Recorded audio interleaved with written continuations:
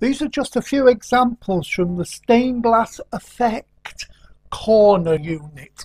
Now these are Corner unit? corner You unit. make it sound like something you might have got in the 70s. Do you remember corner units? I do. I remember being sat in the corner. Right, this is your stained glass set. Now, it just might. Originally, I thought, oh, that's a great idea.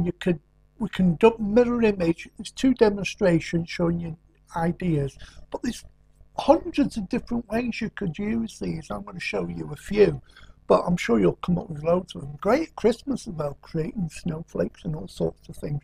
So that's one demonstration showing you how to make that card there. You can see that you get that as well in the set. You get the project set, but that's how to make the corner unit. If I move this out the way, you'll see better, or maybe you won't. I'm going to move all that out the way so you can see. There you go. That's the corner unit. You could do 4 of those and put them in your window, but it's double-sided, you see. And I'll show you how to do that. It's very simple, and because I use very thin paper, when the light goes through it, it does look like stained glass. What do you think? Oh, I think it does. In fact, I've been very, very impressed with this set because not only can you use them for corners, you can make up little shapes as well. I mean, I love your hand. I can't see the monitor. I love that I love that Christmas tree effect you did with them. Yeah, well, you'll have to watch the demo to see that. Are Are you teasing them? I am. Let's show you what you're going to get in the set. Now, whatever you see, you're going to get that mirror image as well. So you've got the A4, the big A4 design there. Then you've got the next design set, you get in that size. Don't forget these could be corners on projects that you're doing.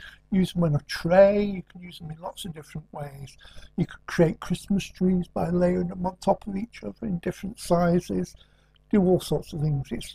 Your imagination is the thing that will only hold you back. But if you lack of information, I'll take you forward. all you've got to do is have a look on our website. Well, that's a hint. That's a subtle hint to change the camera angle. Thank you very much, because you don't pick up on subtlety, do you? And by the way, if you think we're a bit close, we're in a bubble. And if you're watching this in a couple of years' time, it won't really matter that we're in a bubble because hopefully there won't be anything to be in a bubble for. Bless. Yeah. We should do a series about you. What? I've lost my thread now. I don't know what I'm talking about. Anyway, let's get back to these. That size, you get 4 to a sheet there on that one. And you got the little diddy ones. Now these are little diddy ones here. Well, I've not finished down here. I thought you wanted to go up there. Well, your subtle nuances are not working today, are they? Camera 2. Back. Then you've got the little ones here. These would be great for corners. So see, you want to do an album and put the pictures in, stick them down. We shut your clack and just concentrate. You're so cheeky. Who? You. Oh, get on with it. You've got background papers as well. You've got this one here. And you've got this one, next one down. And next one down again.